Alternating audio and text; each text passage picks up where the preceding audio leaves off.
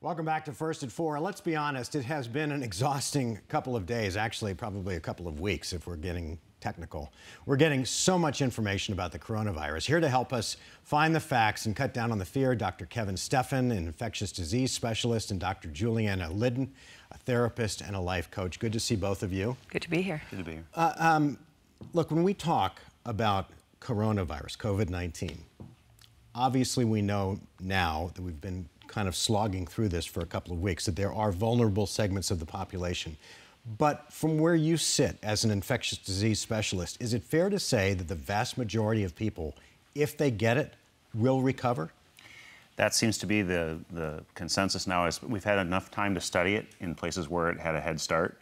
And so, for instance, in China, large numbers of patients, and in Europe, large numbers, and we're just starting to ramp up here. But in those places, the young, healthy people do well. 80% make a complete recovery and have just a mild illness.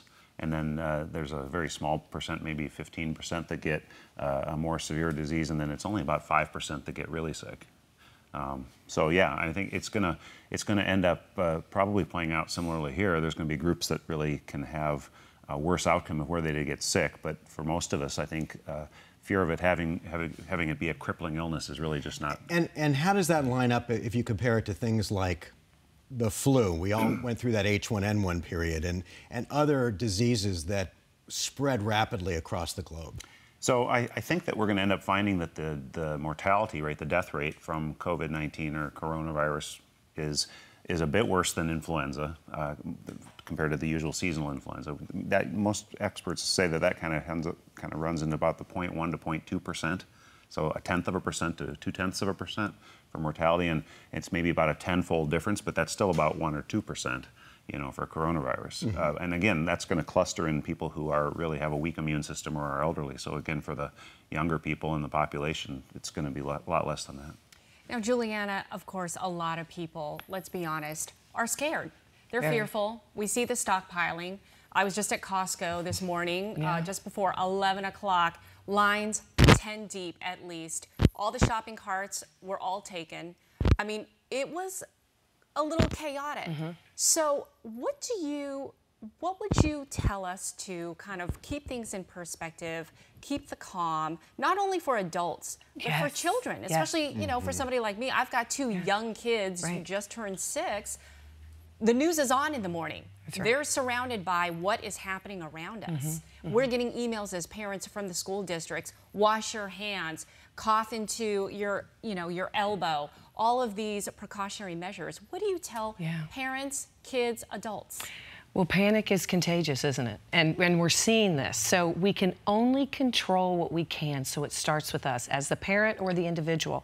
And you're right, we do need to calm. We need to take a step back. We need to educate ourselves, right? Knowledge is power. But I'm finding people are getting obsessive. So they can't stop reading and listening and looking. And so it's creating that panic for ourselves and with our children. So it's really important we take a step back and start to kind of look at our own mental health, what we can do for ourselves, how we can create that calm and really step back and do that self-care and teach our kids how to do it right now. It's really important. Because we know that kids talk in school and they're going to hear things and rumors will start. And they're really scared. Yeah, they are. More than adults, probably. They really are. It starts with us, I tell you. And so if you are panicking as a parent, you really, maybe you need to talk to somebody, right? You can go kind of share, but you really need to back that up and realize that you're putting that ripple effect out, and your kids are going to start carrying that energy, and they're going to be fearful too. And right now, we have got to remain calm.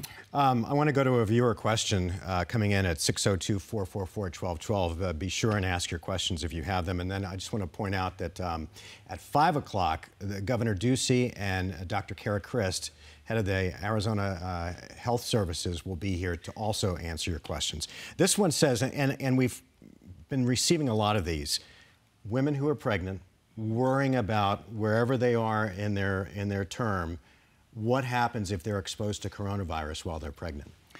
Unfortunately, the information we have available for what happens to pregnant women is just starting to come out, and it hasn't been as published or hasn't been reported for us to look at, and as scientists and as healthcare professionals to say this is what's going to happen.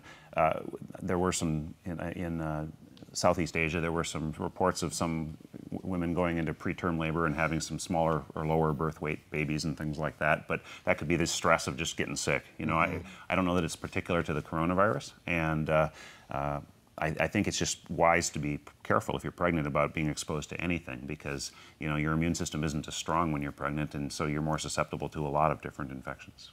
We have another question from one of our viewers, Cynthia Riggs from Gilbert. She says, we've been planning on going to Puerto Penasco for spring break, or Rocky Point. Is this safe? Will we be able to come back across the border in case travel from Mexico becomes suspended? But you know what? She echoes a lot of people. This is spring break time. This week, next week, and the following week. A lot of people are, whether they're going out of state, out of the country, flying. Do you have any words of advice?